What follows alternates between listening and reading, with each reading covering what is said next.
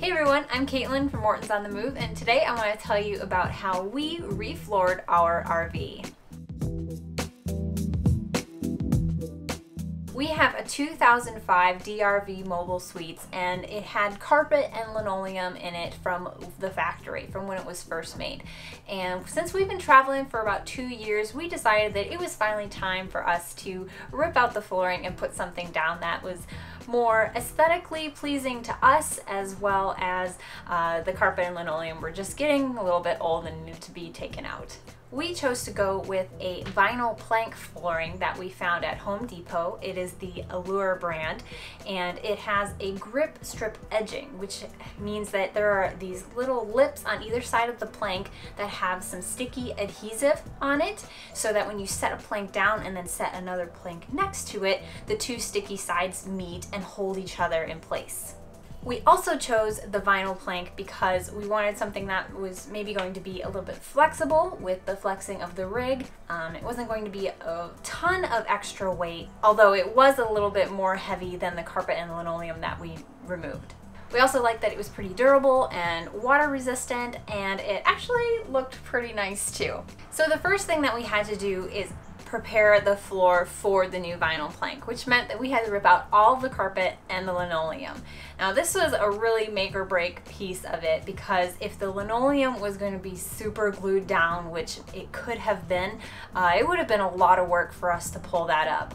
Fortunately for us, there was only linoleum flooring glue in certain spots, so the linoleum actually came up pretty quickly.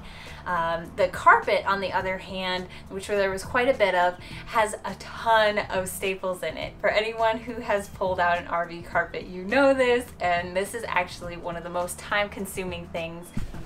Alright, here comes up the very first part of the carpet. Oh! Yuck. No turning back now. Nope, no turning back now. Oh, look at all those staples. Wow. Yuck. Well, they're coming out. That's good. Most of them. Oh, I'm gonna need some gloves. Taking out the staples takes a lot of time. They're really far in there, and there are a ton of them. It took us probably the better part of a day to get out the carpet and all of those staples. What do you think, Bells? What do you think of all this?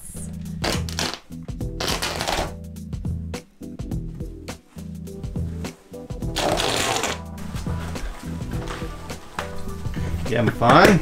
Oh yeah! What are you doing? I'm trying to pull out staples. You've got a bazillion of those stupid things. Mm-hmm.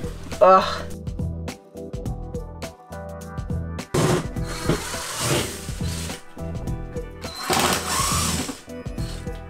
We got the slide cleaned out. We just removed all our furniture from the back area and removed the vents. So we are ready to pull up the rest of the carpet.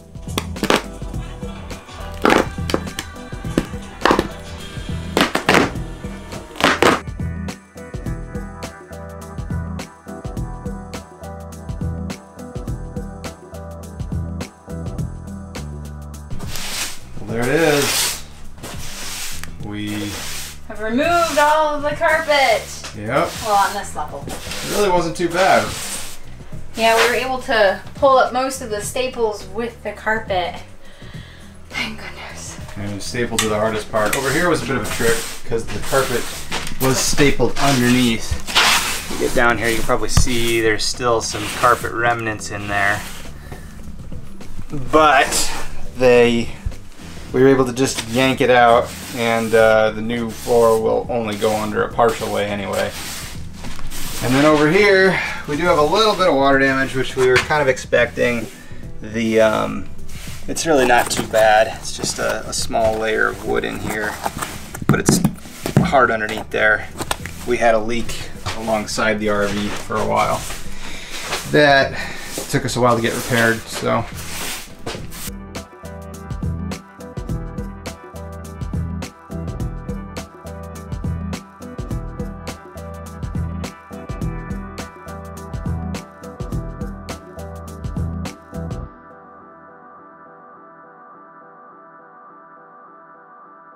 linoleum was a little bit tricky in some spaces, particularly where it was underneath the slide, and we weren't able to get all of it in some cases.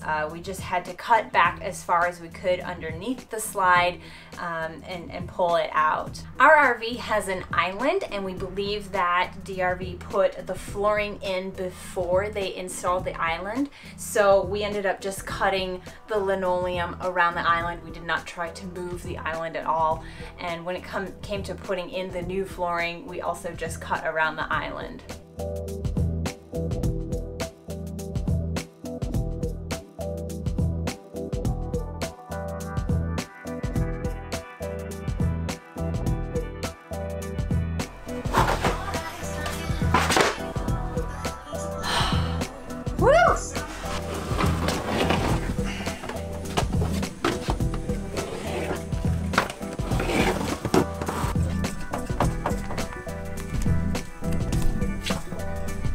Good. Almost there. Ugh. So one of the biggest concerns that we had was that we have a flush slide, which means that when the slide goes out, it actually drops down to meet the floor pretty flush. And when this slide had carpet on it, what they did is they just had the carpet come over, and there was a lip of carpet that bridged that gap.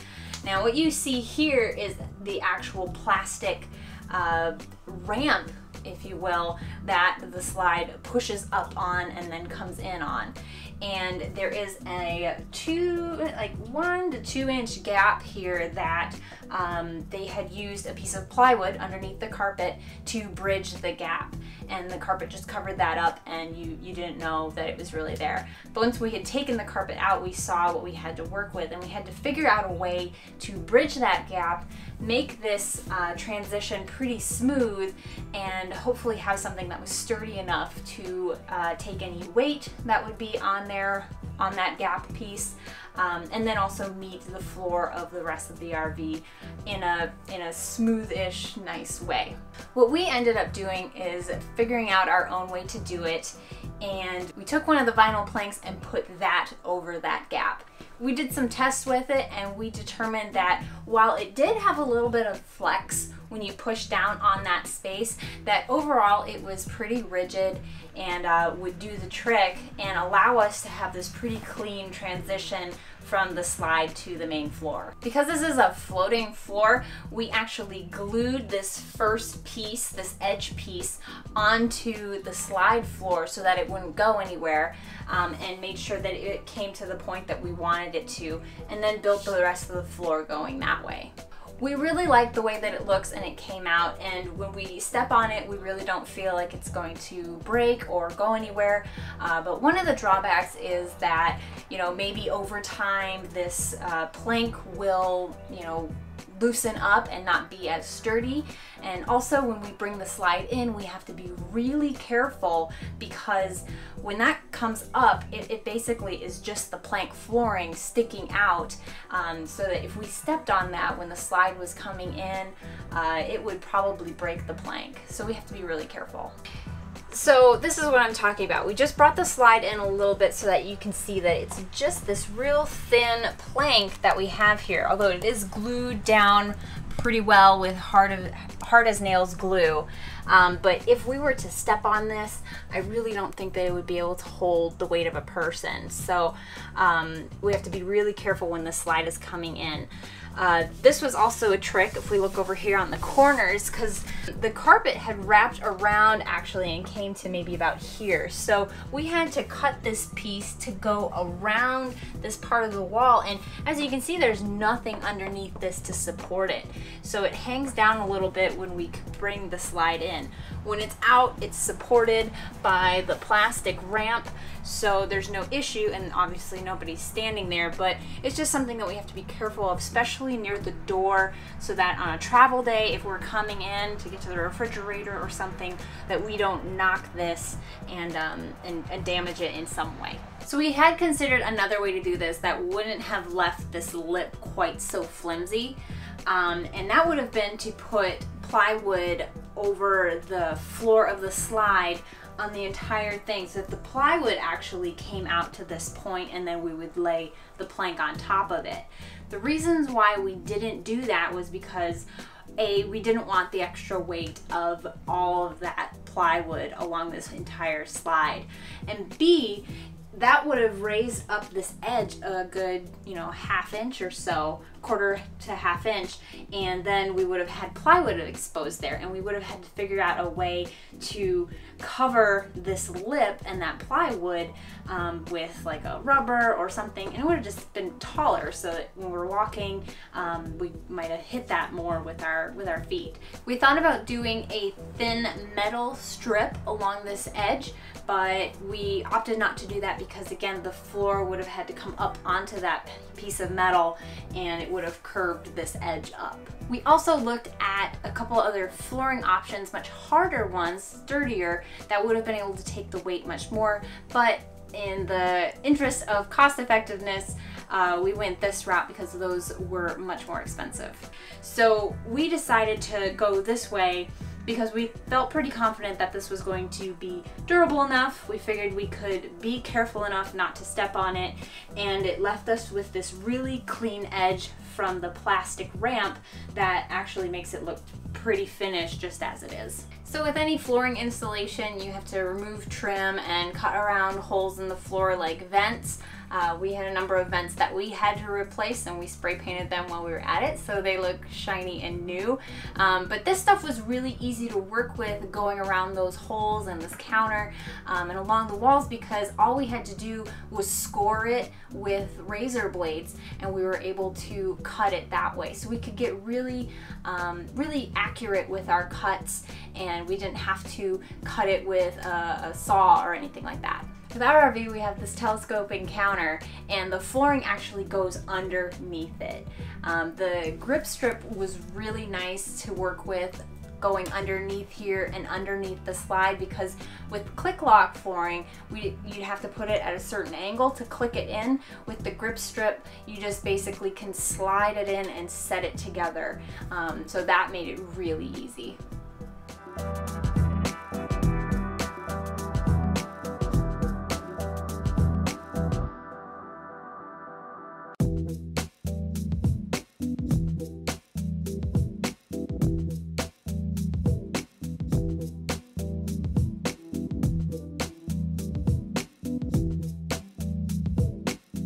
So this slide that the kitchen is on is not a flush slide. It is on rollers, and most of the rollers on this slide are actually connected to the frame, and the slide rolls on them in and out. However, we do have 2 rollers that keep the slide from going back and forth, and one of them is located underneath this cabinet. We were able to pull out this drawer and access that roller to adjust it so that we could get the flooring further underneath there, which was really nice. The second roller, however, is underneath this telescoping portion of the counter, so we were not able to raise it up or anything like that. It had most of the weight of the slide on it, so we actually weren't able to get the linoleum out from underneath it without pushing it in and out a few times, rolling it, and really pulling that linoleum out. When it came to putting the new flooring down there was no way that we could get it underneath that roller. So what we did is we actually shaved the edge off and made kind of a little bit of a ramp, so that when it rolls in, it easily comes up onto the new flooring. The flooring on this side of the RV does not go all the way to the wall underneath this. It ends just an inch or 2 underneath the cabinets. We just cut it off there. We also put the new flooring in up here where the shower and vanity is, and it also goes into the bathroom and this closet. As you can see from the shape of this area, there's a lot of very intricate cuts. This was actually my project in this larger project, was doing this area up here. It was very time consuming cutting to all these different shapes and getting them to fit just right, especially like around the toilet where there's a pipe that goes into the floor. So a lot of intricate cutting, but thankfully this vinyl planking was easy enough to work up with, like I said, to cut with razor blades. So I was able to get pretty accurate shapes for the panels themselves. As you can see, the new flooring stops here, and this is the original carpet. We decided not to rip this out. This is going to be tackled in a future renovation project because we have this step up in front of the closet that is covered with carpet, and it does come up onto the bedroom slide a little bit over here, and that just was not something we wanted to try to tackle in this endeavor. So once we got all of this flooring in, the next thing was to basically seal it, because we had it come roughly up to the edges, but say if we spilled something, water still could get down and onto the actual subfloor. So before we put the trim back on and everything, we did a lot of caulking around the edges to keep water from getting down onto the subfloor. This is a piece of trim that we haven't put back on yet that shows the caulk that we put around the shower, for instance.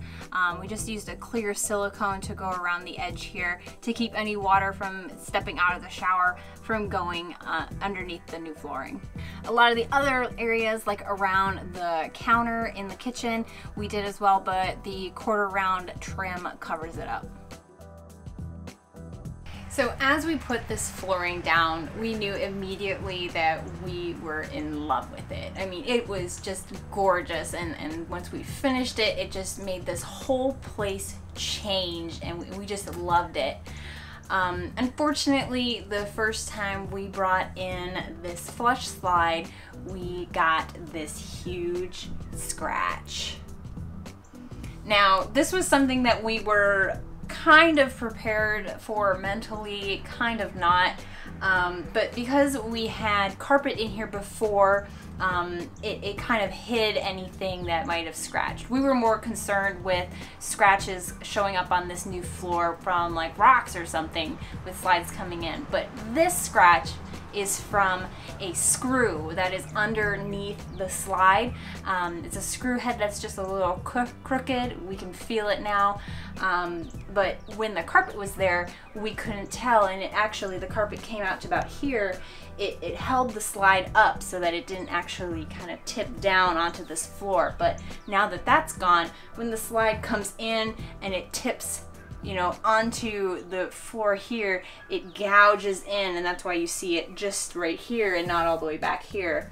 So what we've been doing in the meantime is putting a piece of plastic down to guard this. We may put something more permanent down, and we also want to grind out that screw head, but we have very little space to work with under there. You can just barely stick your fingers under and feel it. So that was really heartbreaking the first time we brought this slide in, but you know, it's still 120 times better than our old flooring, so we're still pretty happy with it. We do have to be very diligent when bringing in the slides on this floor. We have to make sure that it's swept up and cleaned really nicely, because the chance of there being a rock or something under there is still pretty high, and this slide does slide on this floor, so if anything was under there, it could gouge this, and as you can see, this floor is not extremely hard, and it will eat out a good chunk of it. We did get some floor repair putty from Home Depot that we can work into any scratches that come along, which was pretty cheap, so we're gonna do that. But you know, we just have to think about it a little bit more than when it was just carpet and, you know, padded when you bring in the slide. So we absolutely love our new flooring, scratch and all, and we think it's a very worthwhile project if you're thinking about doing this to your RV in the future. It cost us about $400 for about 200 square feet of this flooring, and we knocked it out in only 3 days with help from Tom's parents. We took one day to rip out all the flooring, Day 2 was a rest and recovery day, and then day 3, with Tom's parents' help, we put the whole thing down in one day. So the results are magnificent. We're very happy with them. And if you guys have your own RV reflooring project going on and you have questions for us, please leave them in the comments below. We will do our best to help you out. Thanks so much for watching. I'm Caitlin from Mortons on the Move, and I'll see you next time. All right, here we go.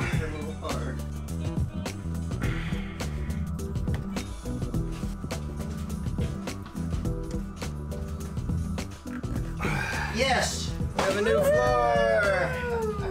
All right. I'm done. We're all done. We're all done. Thank you so much for your help, Eric.